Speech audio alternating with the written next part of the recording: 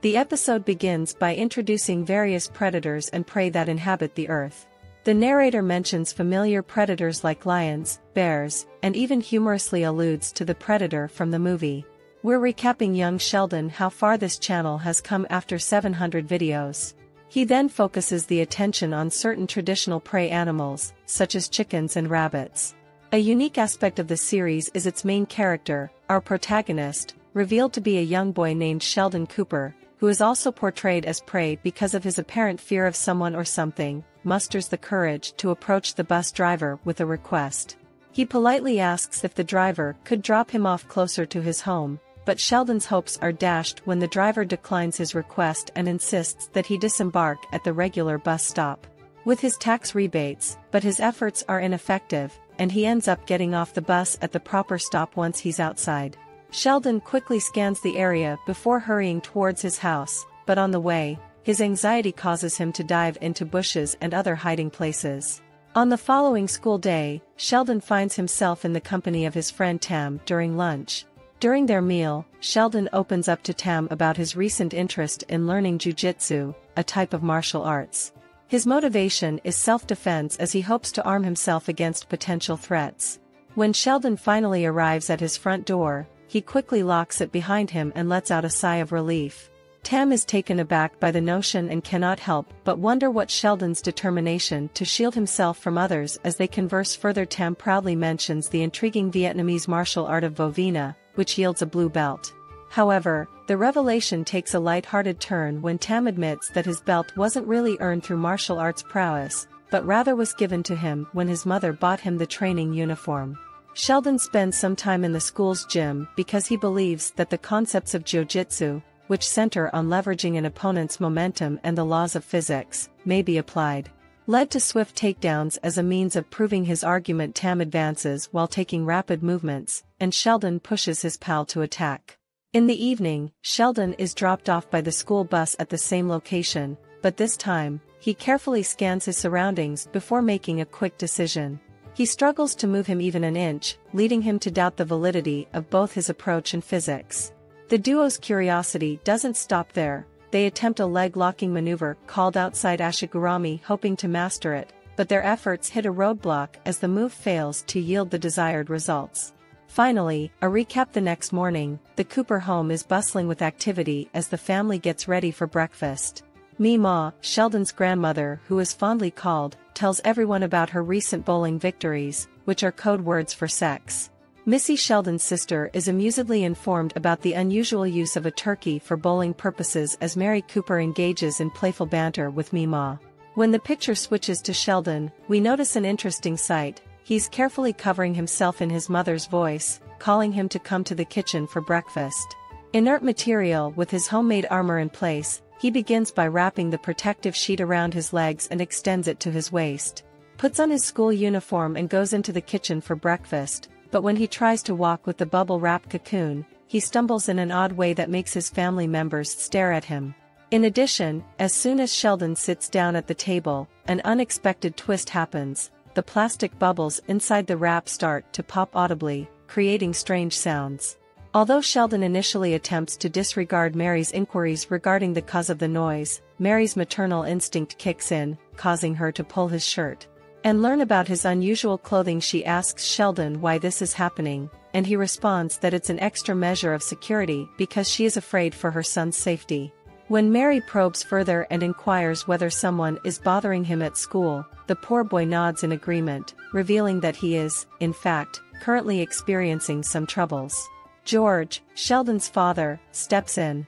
He gently asks Mary to stop inquiring and tells Sheldon to go to his room and take off the bubble wrap because going to school while wearing such clothing might not be a smart idea. At first, Sheldon is reluctant to obey, but in the end he does. He does, and he never again wears protection after that. Mary challenges George to explain why he prevented her from learning who the bully was. George tries to defuse the situation and urges both of them to calm down, but Mary shows her serious concern for Sheldon's welfare and emphasizes that she can't just wait for the appropriate moment to respond.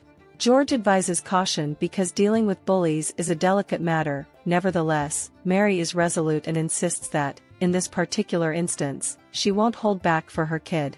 George begins by talking about his own history, confessing that he was once a bully himself, and he argues that this first-hand understanding gives him the skills necessary to deal with such circumstances. In the scene that follows, "Just let the kids kick our son's ass because bullying is amusing."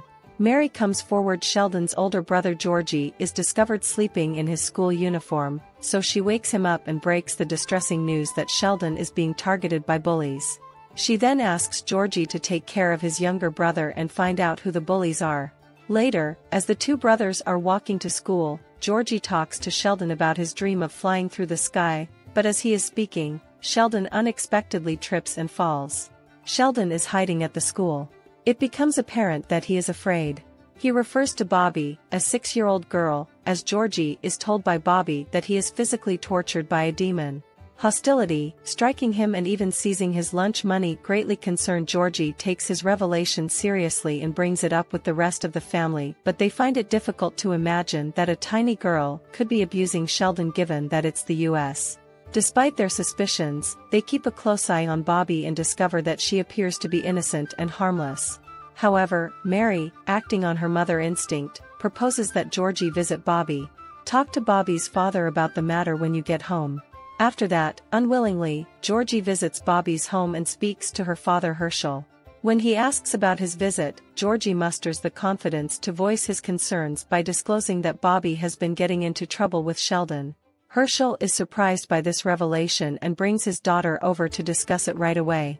However, the young girl denies any wrongdoing and simply retreats inside to get ready for lunch, the situation appearing to be fixed. Sheldon is playing with a toy when Georgie returns home, thanking Herschel for listening to him. Bobby enters his garage and gives him a stern look. Sheldon tries to explain himself, but Bobby is upset and says he shouldn't have revealed her name to his family. Suddenly, the scene cuts, and we hear Sheldon screaming in the following scene. Inquiring while she attends to Sheldon's injuries, Mary following this, Sheldon confesses that Bobby approached him in the garage, and he collapsed while performing a jiu-jitsu technique out of fear. Mary then gives him advice about never raising his hands to a girl, and later criticizes George for not managing the situation.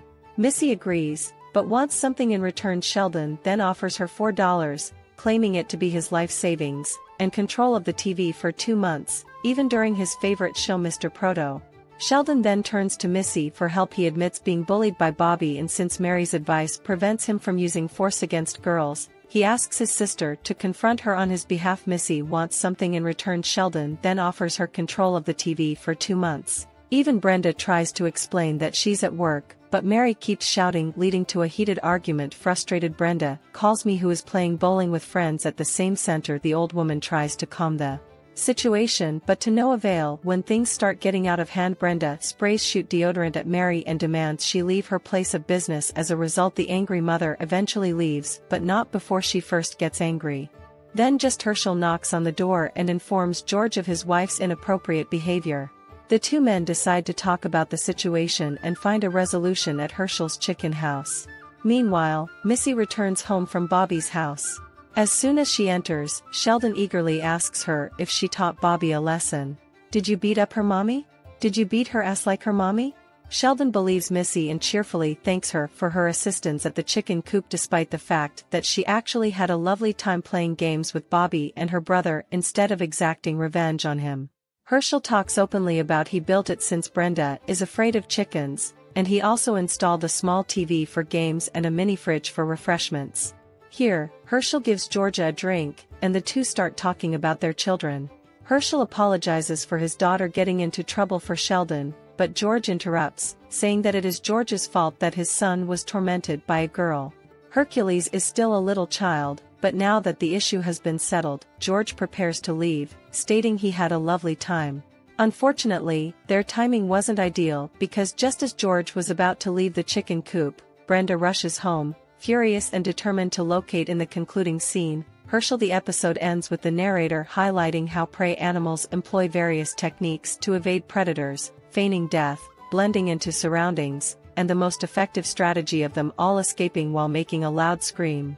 Sheldon returns from school happily strolling towards his home. Suddenly he spots Bobby riding her bicycle, angrily staring at him. Overwhelmed by fear, Sheldon rushes indoors, letting out a loud scream as he slams the "Thank you for watching. Please turn on notifications, like this video, and subscribe for more content like it."